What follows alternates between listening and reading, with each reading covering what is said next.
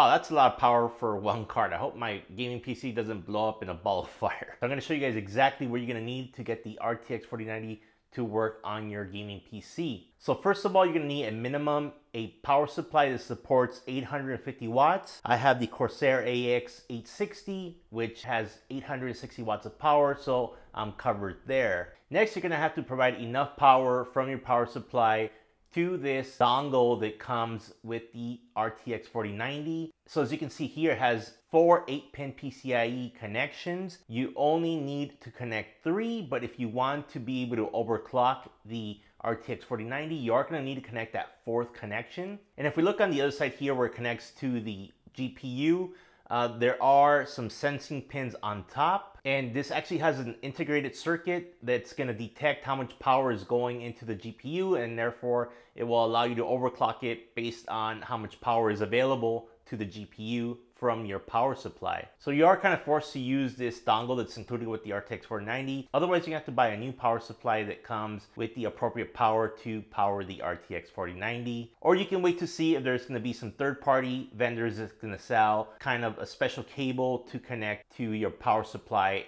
to get to this specialized connector here that's going to work with the RTX 4090. But since I want to use my existing power supply, I don't want to spend the money on upgrading, and I already have this dongle included free, I'm going to go ahead and use this, and I guess we'll see how it looks on my gaming PC. So this mess over here are the power cables that came with my power supply. So your power supply should include the cables you're going to need to run your RTX 4090. So included with my power supply, I had 2 sets of cables. This is the first set. I have 2 of these type of cables. One side connects to the power supply, the other is just one 8-pin power connector that will connect to your GPU. Next, I have this other type of cable that connects to the power supply, but then on the other end that connects to your GPU, it has an 8-pin power connector, but then daisy chained to that connector has another 8-pin power connector. So it is not recommended to use the 2 cables from a daisy chain cable like this. They do want you to use 4 individual cables. That's why I'm gonna use these 2 cables that come with that dual kind of connector that is daisy chained, and then the 2 regular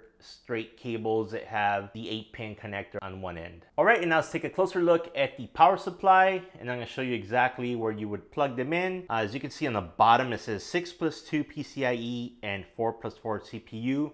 So any of those connections that you see there's 5 of them next to the 24-pin ATX connector. I can use any of those to plug in the PCI Express cables. I can also use this connector right here because it also is a 6+2 PCIe and 4+4 CPU connector. So I think what I'm going to do is I'm going to use all the top row, probably these 4 here, for connecting the RTX 4090. So I'm going to go ahead and prepare my cables. So the next thing I'm going to do is I'm going to go ahead and take my power supply and install all the power connectors for my gaming PC first before I do the GPU.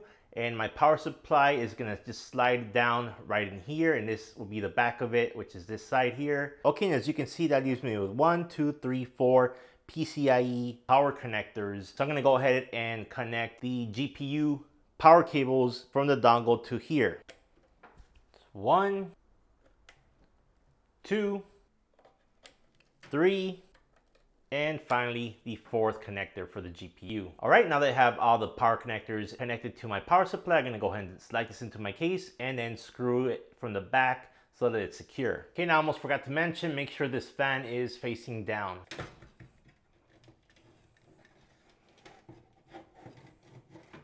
Okay, now I'll take the 4 screws and screw down the power supply to the case. All right, so we see here that the power supply is secured with the screws. Here's the side over here. It'll be easier to kind of route them through these grommets right here. I'm gonna try to go through this second one here instead of the top one. Let's start off with these thick boys here. Okay, there's 1 cable through. All right, now I'm gonna do the second thick one. There we go, that one went in easier. And here's the other side, just so you can see. My GPU is gonna go right here where these 3 slots are. I do have an inverted case, so if it looks weird, sorry about that. But yep, here are the cables, and I'm gonna do the last 2. And there we go, we have all 4 inserted into this grommet. Hopefully the side of my case will close with all these thick cables. Might have to tie them down a bit, but we'll see. Okay, great. I have the 4 power cables here for the GPU. I'm gonna go ahead and put back this power dongle.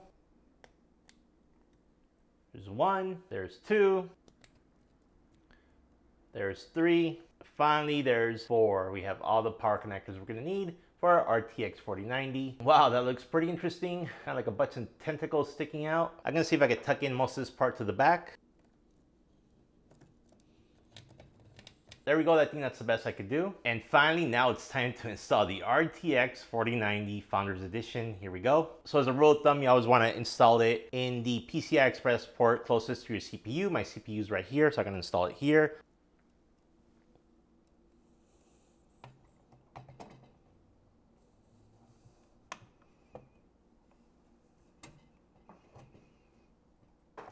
And there we go.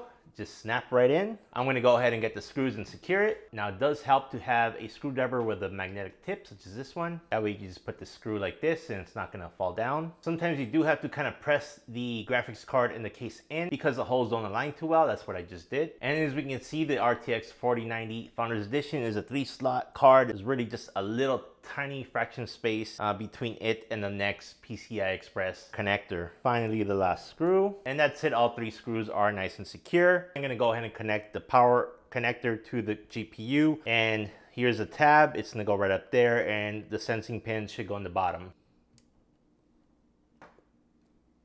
And there you go. You should hear a nice snap. If you don't, I would take it out and then put it back in. And then one last check, there's a fan here. Make sure that these cables are not touching the fan. So I'm gonna go ahead and push these cables down. There's gonna be a glass that goes on top. I don't want this to be like kind of pushing down, putting too much pressure on it. All right, and the only way for you to verify that everything's connected correctly is to go ahead and try it. So let's go ahead and do that now and try out the RTX 4090 Founders Edition on my gaming PC. All right, so moment of truth here. Here is the RTX 4090 fully installed on my gaming PC. As you can see there, the included dongle for the power connectors is installed. And then I have 4 individual PCI Express cables coming from the power supply to the connector. Now I'm gonna go ahead and flip the switch in the back of the power supply to turn the power supply on. And then I'll press the power button on the computer to turn it on.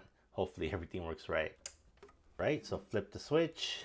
In the back, you can see my AIO cooler settings is set so that it does this little lighting effect even when the computer is off. Let's go ahead and hit the power button and hope that it turns on. There we go. Oh, nice.